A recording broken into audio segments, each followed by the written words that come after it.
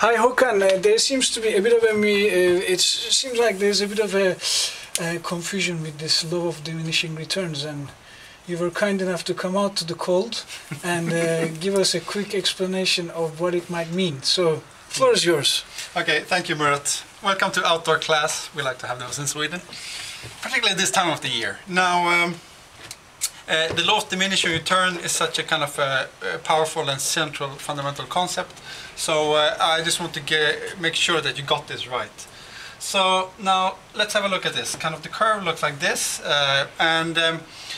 so it's kind of approaching but never gets really down there. The example I'll be using now is cleaning efficiency, and so typically kind of like some sort of end of pipe treatment. So you're trying to clean something, you're going to take away. Oh, thank you, Murat. Yes, maybe I should use this one. No. Oh, that was better. Thanks. So we're looking at taking something away from a gas stream, for example.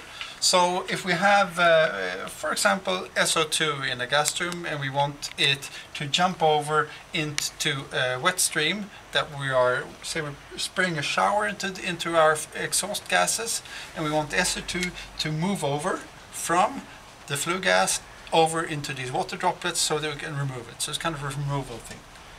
Then the cleaning efficiency looks like this.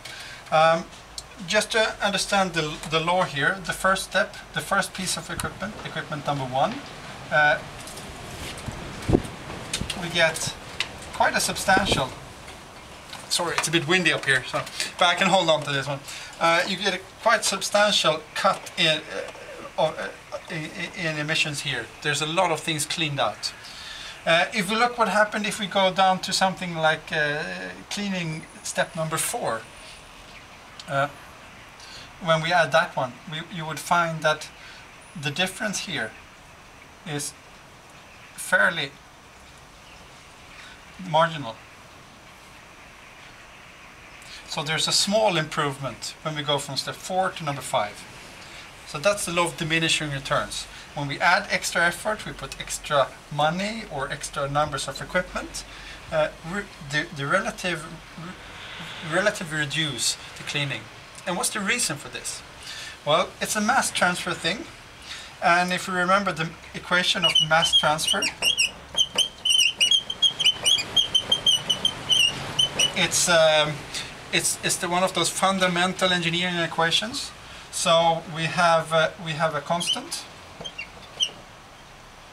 times, in this case, an area, which is the area of the interface, and then also the driving force, which in this case is a difference in constants, so it's a delta concentration. It's a mass transfer thing. The driving force is a difference in concentration.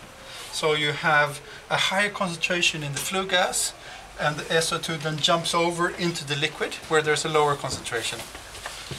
Yes, thank you, Murat. Thanks. It's getting a bit cold here. So what we then see here is that in the early stages here of this, what happens here is that in the flue gas here we have a high concentration of SO2. Then we have a high driving force. Delta concentration is high, and thus we get when we have one piece of equipment, one area, we get a big chunk of savings here. But when we have removed a lot already from our flue gas, the concentration is fairly low. So the difference in concentration here between our flue gases, where we've taken away almost all of the SO2, and the droplets into which we want this to jump in, then the concentration difference is fairly small. Here the concentration is small. So when we add one more equipment, the delta C will be small, and we get a small gain. And that's kind of how a chemical engineer would explain this thing with the law of diminishing returns. And I mean, it's also applicable in other areas, even like when you learn a language, isn't it? The first hour you spend, you learn a lot more, and as you go more and more, the 1 hour you spend after 3 months doesn't get you as much as Yes, the first study. that's why it's very, very true, kind of. Yes. And when you go to the economics class, Lars Hansson and Luis Mundaka will explain you this thing from an economist. And the same law, the law of diminishing return, applies there, but they will explain it as economists. But you'll wait to that courses. But you should be able to explain it as an engineer after this course. Shall we also give them an idea of where this thing is being shot? Of course. So we'll take the chance also then to introduce you to the heights of the institute. So we're on the... We are actually on the roof, and here you see a nice view of Lund. Over there, some nations, and if you can jump over this, let's see.